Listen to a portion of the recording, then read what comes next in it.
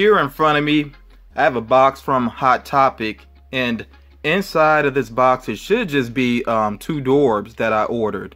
Now, I want you to think about the size of this box, and just for reference here, I have 2 Dorbz figures, these Walmart exclusive Batman and Batgirl figures here, and let's just take a look at this real quick.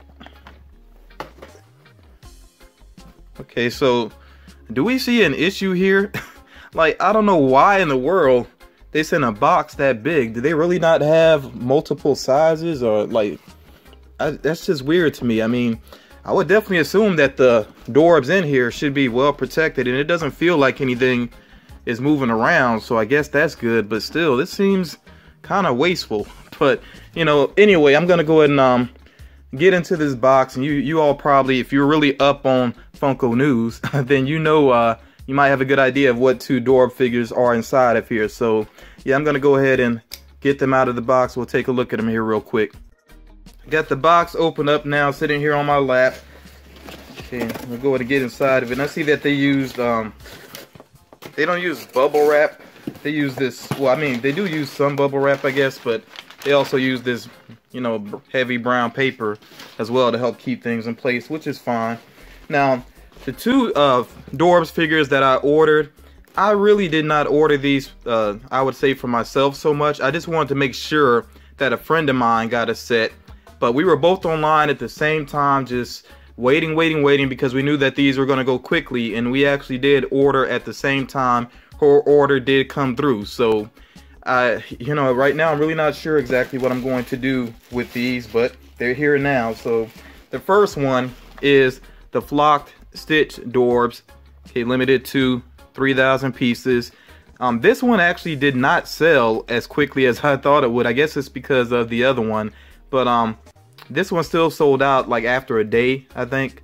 The looking at it now, and I'm not actually going to take it out, but the coloring of it is a little bit darker than I thought it would be, but I don't know, that might be because it is in the package still. Maybe it does look lighter once it's out.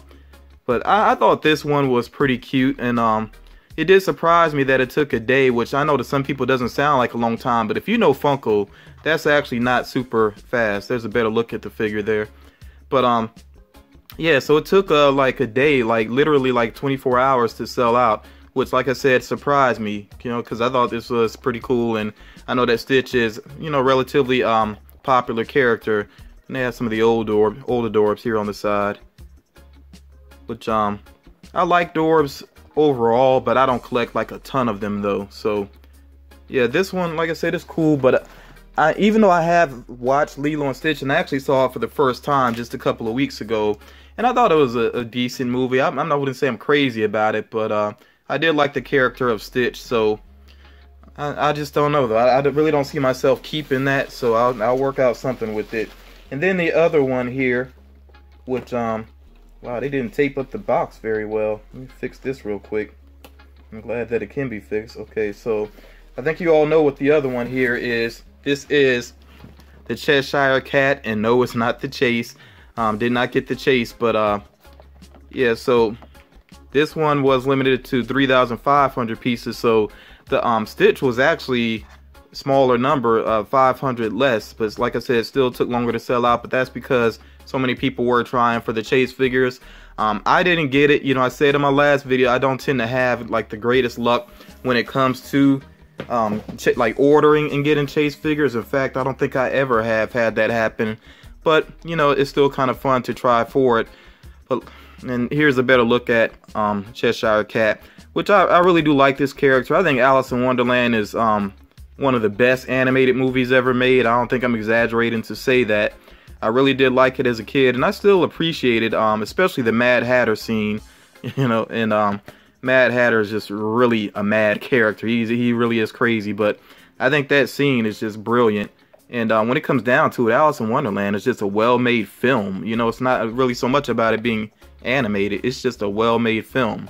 So yeah, I got a set of these now, and like I said, my friend ended up getting them. I really was trying to help her out just in case she did not land these, but I don't know, more than likely I'll probably end up using these for trade. I don't see myself selling them. Don't really know if I'd be comfortable with that. Not that I'd never sell figures. I do from time to time, but I tend to do that in a certain Facebook group where it's basically they auction all figures, and it's called Funko Auctions. I just feel a little more comfortable doing it that way, because that way the seller is kind of setting the price. It's not so much on me, you know. It just makes me feel more comfortable, you know.